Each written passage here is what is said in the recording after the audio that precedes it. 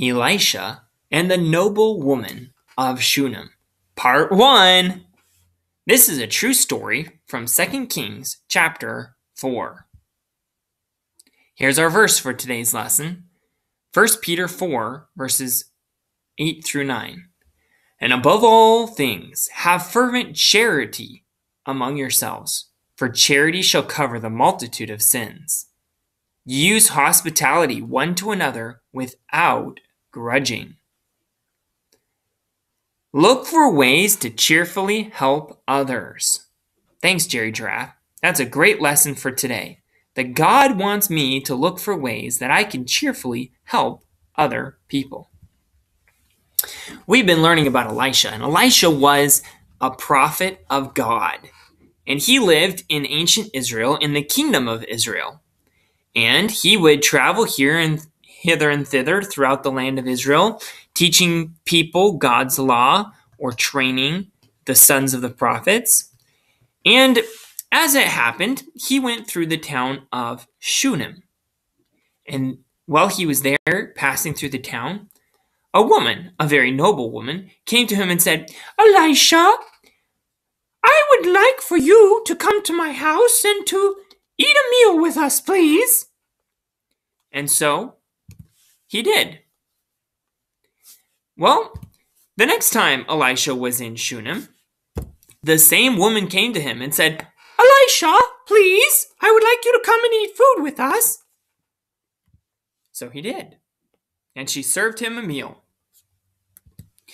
Now this woman said to her husband, Husband, this is a holy man of God that comes to us, and he comes to this town often. And we love God, so why don't we do something to help this prophet? Why don't we make him a room in our house? Maybe maybe a loft, but a room that he can have a bed and a table and a stool and a candlestick, a place for him to stop and rest. Well, this was a very good idea, a kind idea. And so that's what her husband did. He made Elisha a little room. And Elisha and his servant Gehazi were very thankful for this room. So it happened that whenever they came through Shunem, they would stay in the prophet's chamber that this noble woman of Shunem had made for them. Yeah, that's right, Joy Giraffe. That was a really nice thing for this woman to do. That she loved God, and she wanted to show her love for God by loving other people. And so she found a way to help someone else, to cheerfully help them. This was very kind of her. Well, Elisha said to Gehazi, one day when they were in Shunem, staying in the chamber that she had made for them, Gehazi, I want you to go and ask the noblewoman what we can do for her. This is a very kind thing that she did for us, and I would like to do something for her. Maybe she would like us to speak for her to the king or to the captain of the army. So Gehazi went to the woman and he said, "And what can we do for you, ma'am? Elisha would like to show his appreciation. Is there anything we can do for you? Would you like us to speak to the king on your behalf or the captain of the army?" But the woman answered, No, I'm content to live here. I dwell among my people. Well, Elisha, he said to Gehazi, "Well, then what shall we do for this woman? We should thank her somehow."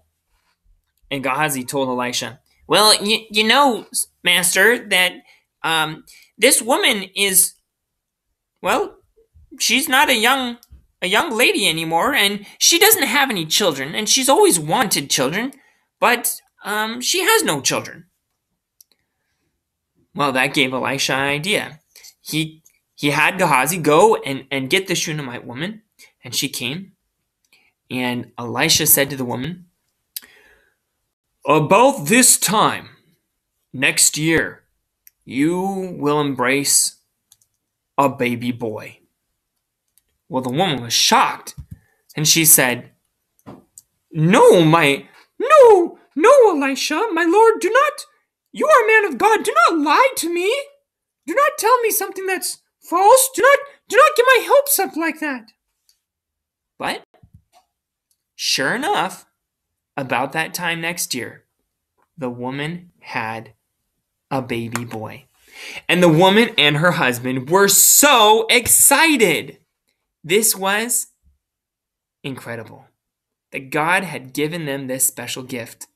They were content and they had plenty of things to provide for themselves, but now they were happier that they had a little boy.